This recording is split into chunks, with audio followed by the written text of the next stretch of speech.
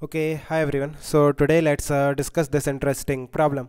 So it says two concentric spherical shells having masses m1, m2 and radii r1, r2 and r1 is lesser than r2. What is the force exerted by this system on a particle of mass small m if it is placed at a distance r1 plus r2 by 2 from the center? Fine. So इस तरह से हमारे पास concentric shell है, something like this.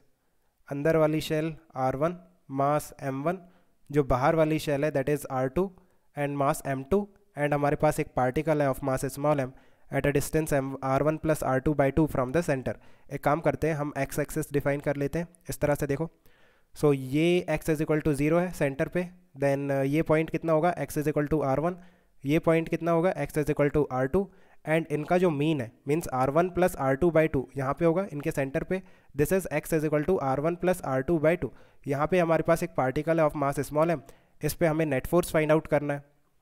सो हमारे पास दो shell है, so use principle of superposition. Let's say जो अंदर वाली शेल है, the force exerted by the inner shell on this small m is F1 and the force exerted by the outer shell on this small m is F2.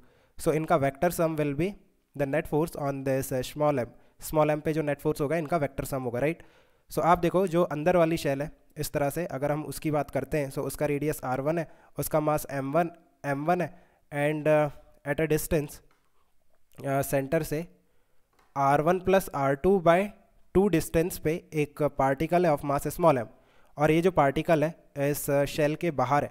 So F1 कितना होगा, that will be capital G mass of the shell, mass of the particle divided by distance from the centre का square, R1 plus R2 by 2 का square, right. Because ये जो particle है ये इस shell के बाहर है, so you can assume the entire mass of the shell to be concentrated at the centre, right. सो इस तरह से this will be the magnitude of F1.